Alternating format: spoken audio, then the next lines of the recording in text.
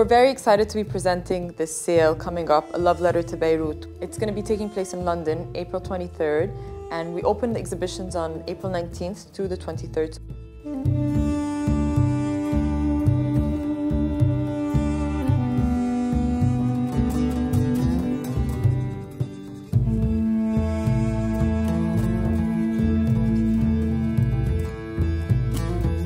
We've had this idea of curating a themed sale for a while, and the idea of Beirut came a while ago when we started talking to certain clients and collectors in the region.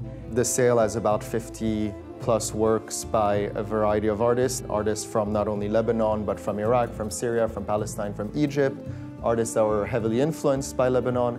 I think it's important to come back in time and explain why Lebanon, and Beirut especially, was so important in the 60s and a place of extraordinary buoyancy for artists. The golden age. The golden age. And many people ask why Beirut, why the 60s? I think at a time where the region was going through a lot of political and social change, revolutions, coups. A lot of the artists and intellects and academics gathered in Beirut, which was a safe haven at the time. Beirut always had this element of freedom that others didn't really offer. And still today, I think. Up until today, absolutely, absolutely.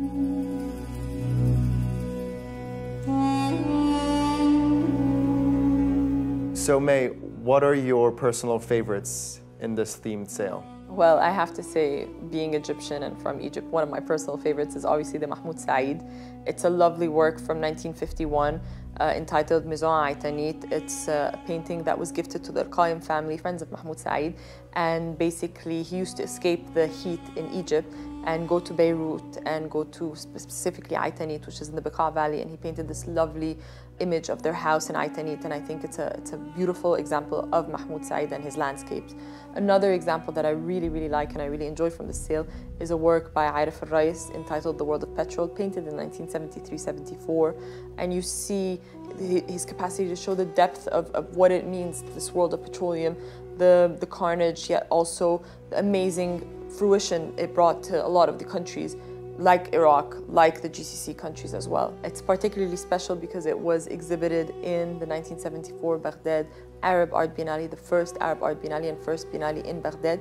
And Arif al-Rais, seeing that he's now being represented in the main pavilion in Venice, curated by Adriano Pedrosa. So to have this work with us and to have him also being part of the Venice Biennale, it's just, it couldn't be a better moment in time. So those are my two big exciting ones. And what about you? One of the most exciting work in the sale, which I was lucky enough to see in Dubai last week, is the Helen Khal, Untitled from 1983. Probably one of the largest Helen Khals to come to market, and the color palette, these blue hues and yellows are extraordinary, and for one of the great abstract artists from the region who's painted these beautiful abstract landscapes of Lebanon and the intensity of the emotions that she felt during that time there is portrayed and experienced through these paintings, and I absolutely love it. And I think what's fascinating for me for artists like Helen Khal and Etel Adnan is they were great colorists, they were important colorists, and it was really about the emotions that the colors conveyed. They were abstract artists. I think abstraction is a given in the West, but in the region it had maybe a different significance or there was a different approach to it.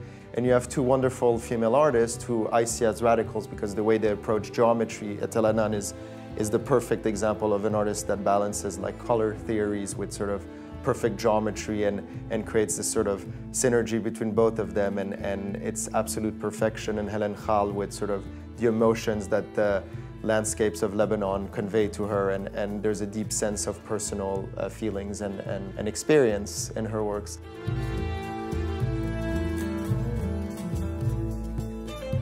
We've been discussing this idea of a themed curated sale for years now, and we kept bouncing off ideas and then starting to speak about it with some of our great collectors in the region. The idea of Beirut and Lebanon came to us and everyone was on board, and that's very exciting. It is super exciting, and it's the first time I think we have a curated sale in the Middle East.